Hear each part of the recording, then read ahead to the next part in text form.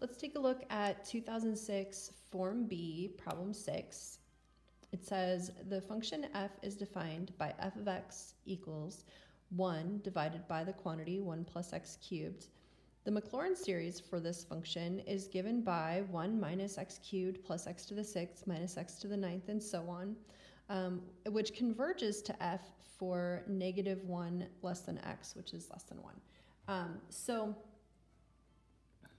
the first thing I'd recommend you do before you kind of start reading parts A, B, C, and D is just take a minute to absorb what was just said.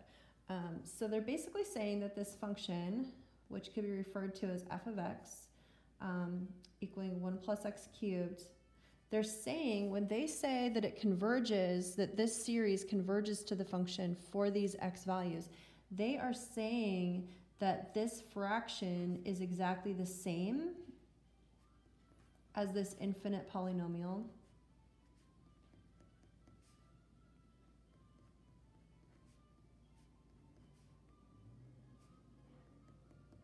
And they're saying that this equal sign only holds true if your x values are between negative 1 and 1.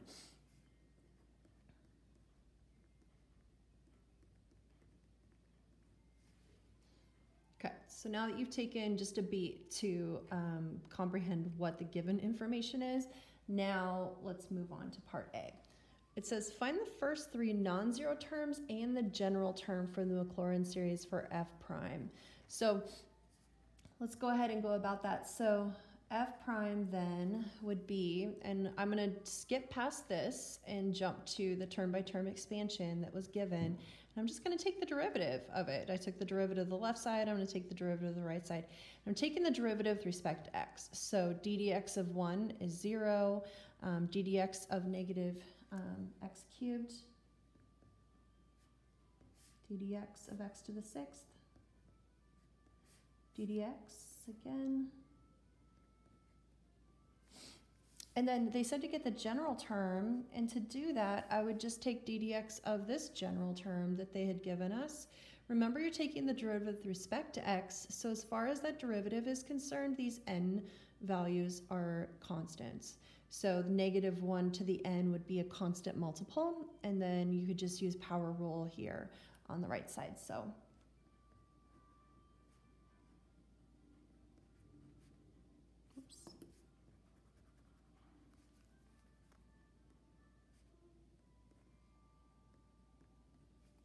there we go, and then it would continue past the nth term.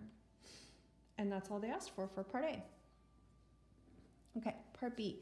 Use results from part A to find the sum of the infinite series, negative 3 over 2 squared plus 6 over 2 to the 5th, etc. Now, if you look at, they said use your results from part A. So let's look at part A, and let's compare part A term by term to this expression. And really, what's the relationship between this expression that they gave us here and part A? What they plugged something in for x to get this expression. They plugged in x equals 1/2.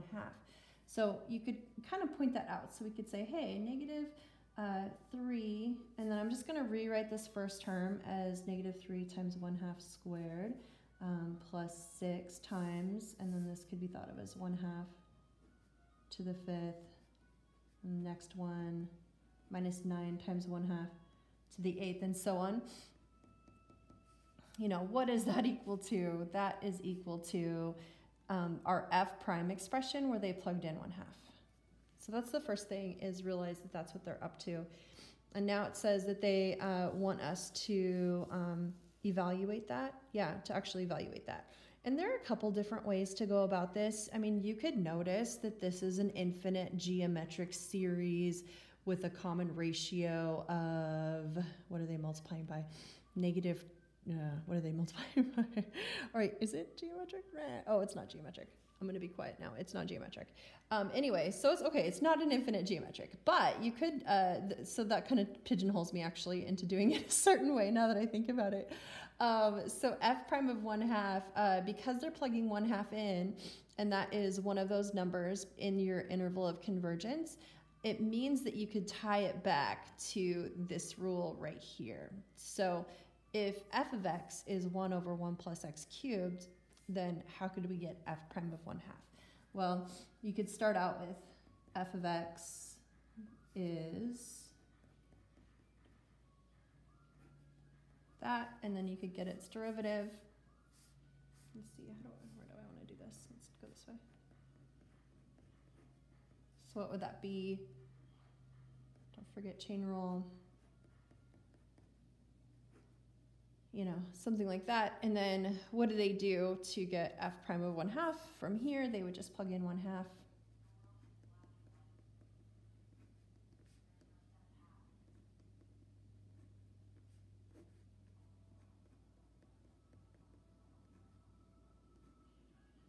You know, and then I think at this point you've probably earned the credit. would say if you took a couple steps, it took me 1, 2, 3 steps or so, and you could simplify it to be negative 16 over 27, which is pretty satisfying. I do think that you would have earned the credit had you just written this previous expression, however.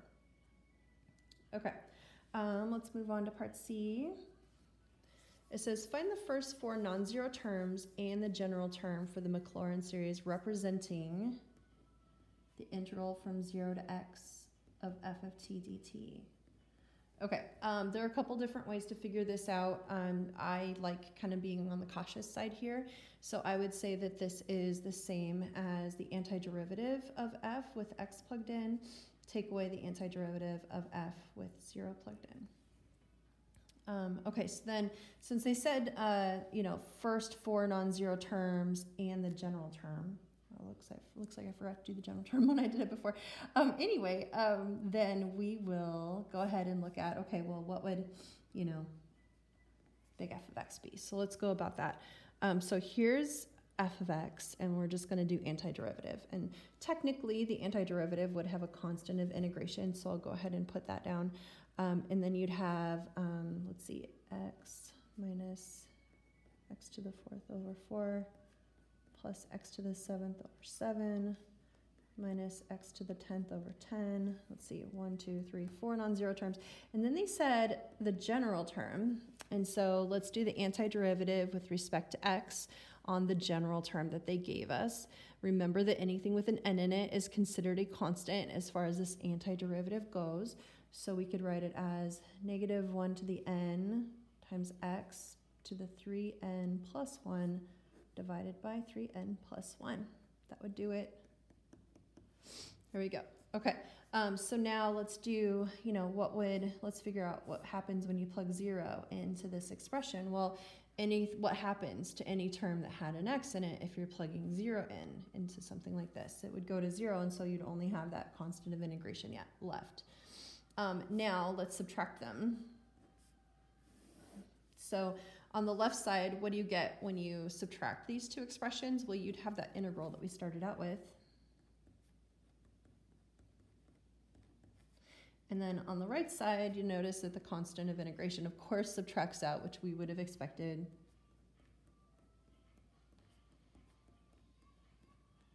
I hope everybody knows that you do not have to show your work exactly the same way I do. If you're getting the same answers in your own way, there's plenty of room for that. But at the same time, I hope that what I'm saying here also makes sense to you. Okay, so this would be the answer for part C. All right, let's see if I have room to fit part D here. That'll be a small miracle. Okay, it says use the first 3 non-zero terms of the infinite series found in part C, so that's this guy right here, to approximate the integral from 0 to 1/2 of f of t dt. What are the properties of the terms of the series representing that integral that guarantee that this approximation is within 1/10,000th of the exact value of the integral? Okay, so let's look at that. So they want us to evaluate the integral from 0 to 1/2 of f of t dt. And if you look, what would you have to do to the expression that we had before to get this expression? Well, looks like all you'd have to do is replace x with 1/2. And since that 1/2 is in this interval of convergence, then we could say it is indeed equal to 1/2 minus 1/2 to the 4th over 4 plus 1/2 to the 7th over 7 plus 1/2 to the 10th over 10, and so on. Am I missing a negative somewhere? I am, right here. There we go. Here's the thing. We want this to be an alternating series because we're going to need the alternating series remainder theorem in just a second. Now notice I've got an exactly equal to symbol here, and then I also went beyond the required number of terms by 1, which was on purpose, and then I'm saying that you'd have an infinite series here. Now in the next step I'm going to say, well, this would be approximately equal to, and then that would be approximately equal to just the first 3 terms. How come the first 3? Because that's what they said to use. Now it's up to you how much arithmetic you want to do here. I honestly kind of got sick of doing arithmetic, so I decided that I was just going to kind of play the I don't really have to simplify things card on the AP exam. So I personally would probably just leave it like that as opposed to doing the arithmetic to get common denominator and get this all down to 1 fraction. It's not that I can't do it, it's just that I don't want to right now. Anyway, so there you go. So there's the first thing they asked for. There's your approximation. Okay. Now they said, what are the properties of the terms of the series representing the integral from 0 to 1/2 of f of t dt that guarantee this approximation is within 1/1000th? Okay, so let's look at that. If you were to simplify these terms, what would we notice about them? Number 1, they are alternating in sign. This is an alternating series. So let's look, is this a convergent alternating series? It is if the absolute value of all the terms is approaching 0 and decreasing in value. And I could tell you right now that that is definitely happening just by looking at the numbers or, focusing on them. So here we are, we're looking at a convergent alternating series, in which case we could apply the alternating series remainder theorem. So the difference between the actual sum and any nth partial sum is always within the absolute value of the first neglected term. So let's look at that. So because this is a convergent alternating series,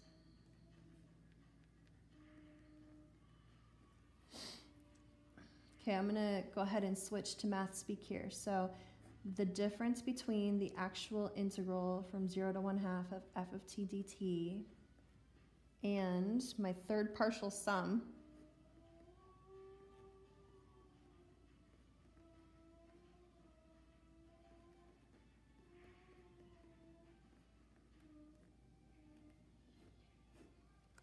is guaranteed to be less than the absolute value of the first neglected term. So the first neglected term was negative 1/2 to the 10th over 10. And then let's look at that. So let's see. Let's do 2 to the 10th really quick. I know 2 to the 5th is 32, so let's go 2 to the 6th. 2 times 32. 64, 128, 256, 512, 1024. So the negative 1/2 to the, the 1/2 to the 10th is 1 over 1024. Divide that, or multiply that by 1/10 if you want, and you know that this is equal to, running out of room.